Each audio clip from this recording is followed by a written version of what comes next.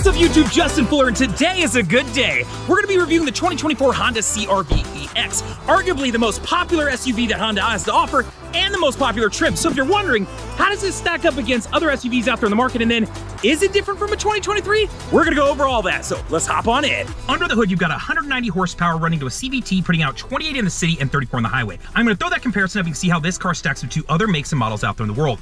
While that is up, I will remind you that if you were looking at the hybrid model, you can get 204 horsepower out of this car. So understand that depending on the trim level of the car, you are gonna be riding in a little bit different engine. Now, if you're looking at a 2023 model, understand there is no changes related to the engine, transmission, horsepower, things like that, so it's gonna be the exact same. Now, let's talk about miles per gallon. This car, the EX, gets 28 in the city and 34 on the highway. So I'm gonna throw a comparison to see how this car stacks up to other makes and models out there in the world.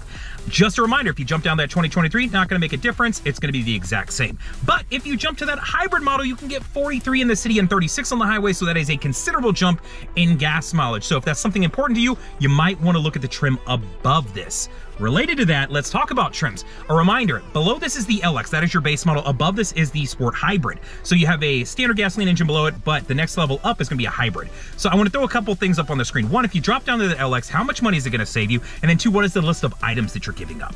And then after you've looked at that, let's talk about jumping the other way. If I jump up to that Sport Hybrid, how much extra am I gonna spend? What additional amenities and things am I gonna get out of that? Let's talk about the front row. You've got 41.3 inches of leg space in this car. I'm gonna throw a comparison up on the screen so you can see how this car stacks up to other makes and models. The 41.3 is the exact same in the 23, 22, like I don't know how many years back. So not a lot of change as far as the dimensions in the front of this car.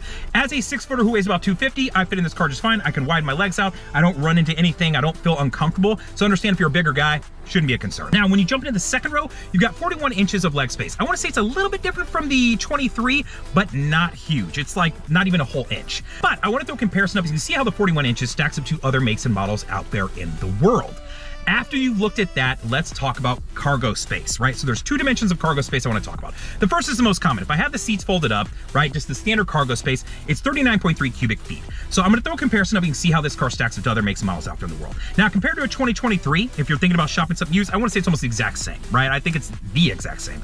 So not a lot of difference there. Now, if you fold the seats down, you get 76.5 cubic feet, which I want to say is about a cubic foot or so different than the 2023. So I'm going to throw that comparison up so you can see how this car with the seats folded down stacks up to other makes and models out there in the world. After you've taken a look at that, would I recommend this car? Absolutely. Would I recommend the hybrid over the non-hybrid? It really just depends on how you're going to use it, right? If you're going to do a lot of driving, the hybrid makes a lot of sense. I would probably jump up and spend the additional, I think it's like almost $2 grand to get that hybrid personally. But if it's not important to you and you work from home and you don't drive that much, well then maybe this makes more sense, right? But I would prefer to have the gas mileage. So it's just an understanding of what you need the car for. Now, as far as a car for older people, younger people, people with families, I love that this car doesn't sit really high and it doesn't sit really low. So if you're older, you got bad knees, you're young and you got bad knees, you can shift in and out of this car very easy. I like that the second row has air vents and USBs back there. So if you have little ones or ones that are gonna be taking a road trip, you can keep them entertained.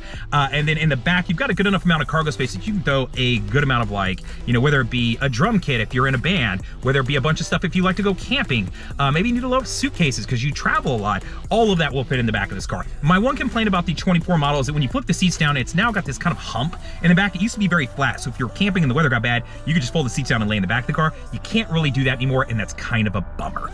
But in the grand scheme of things, is that really that bad? Absolutely not. So hopefully that helps you out. One, I hope you press the like button because you like the way I present the content. Two, leave me a comment. Let me know if you think I missed something. There's something you want to go over. A perfect example, the 0 to 60 times. I used to not do that. A guy asked me, I said, why not? I think that's a great idea. Let's start adding it in. So I look forward to hearing what you think and what you would like to see. Third, I hope you'll subscribe to my channel so when I put out videos like this, you will get them. And then fourth, I hope you share this. If you got a friend who's shopping around for, maybe for a Subaru or a Toyota RAV4 or whatever the case may be, and you're saying, hey man, you might want to look at the CRV. I think you'll like the way this guy presents the comparisons. I hope that you'll share it with them. Other than that, hope you like, comment, subscribe, all the things. Later, guys!